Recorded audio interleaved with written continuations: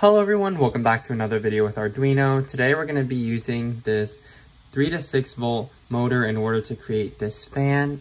We'll go through the wiring diagram as well as the code. So let's dive right in. Okay, so the main component of today's project is what is called the DC motor. Here's what it looks like. It has two wires, the red and the black. This will normally be found in the Arduino Uno kit. And then we also have with it the propeller. And so essentially when you put these together, can then create our propeller DC motor spinner.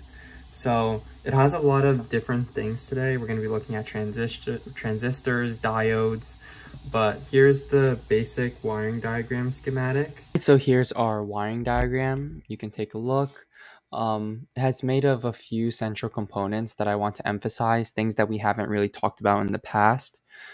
Please make note of the resistor, its connection to pin 5, and make sure you're aware of all these connections, as placing them or connecting in the wrong places can cause electronic damage. I first want to start off with this DC motor. This is the red wire that is connected, and this is supposed to be the black wire if you're using the Arduino Uno kit, which corresponds to the colors red and black. So just please make note of that. The DC motor, DC standing for direct current, it converts the electric energy from the Arduino, from the computer, and turns it into mechanical energy by turning this rotor. The rotor is the part that turns, the thing that we connect to our fan blade, and then the stator, which is the stationary brush. There are a few other components, but the main gist is that when the direct current flows through the motor, it creates this sort of magnetic field, and then the magnets on the side cause the rotor to turn. So it has a lot to deal with, like the electromagnetic part of it. The next thing I want to focus on is the transistor, which you can see me hovering over. It has three main parts: the base, the collector, and the emitter. That's the three corresponding pins. And essentially the importance of this is they kind of play a role in controlling the flow of electricity. They can be amplifiers. They can make electronic signals weaker, stronger. They can act as switches, turning the current on and off. So it makes them super, super important. You can find them in a lot of daily electronics, and the size and its efficiency allows them to control the flow of electricity in a circuit, which is so important. The next thing I want to talk about is this diode, which is this black resistor looking thing. And they're super important for ensuring that electricity flows only in one direction during circuits. They're primarily used in AC or DC circuits, which is generally responsible for powering a lot of the electronic devices.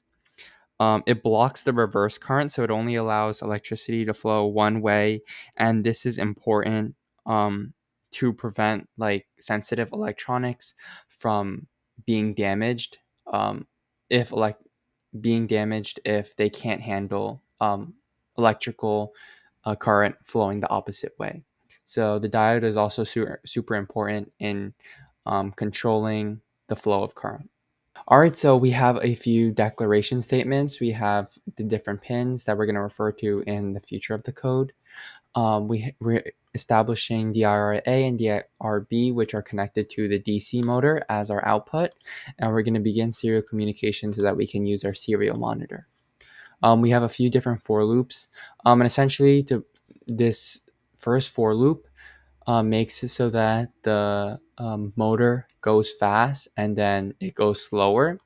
You can see the analog right enable I. You can change this to any value. Let's say if you didn't want to add a for loop, we can just focus on this code and have this speed 180, 300 if you like it faster. But for this case, we're just going to use I just so that we can refer back to our loop over here, which starts at 255 and the speed decreases every single iteration of the loop. Once it stops, then we're going to go the other way and we're going to increase its speed. So it's going to decrease speed and increase speed, and you can definitely play around with this. You don't have to use for loops, but essentially that's how the DC motor code would correspond. And if you want to get creative, you can try experimenting with the different speeds and the digital write high or low. Okay, so that's it for today's video. I really hope you learned something. Today we worked with the DC motor, looking at transistors and diodes in order to make the DC motor spin, and the propeller similarly. I really hope you enjoyed today's video, and if you did, please leave a like and subscribe, and with that, see you in the next video.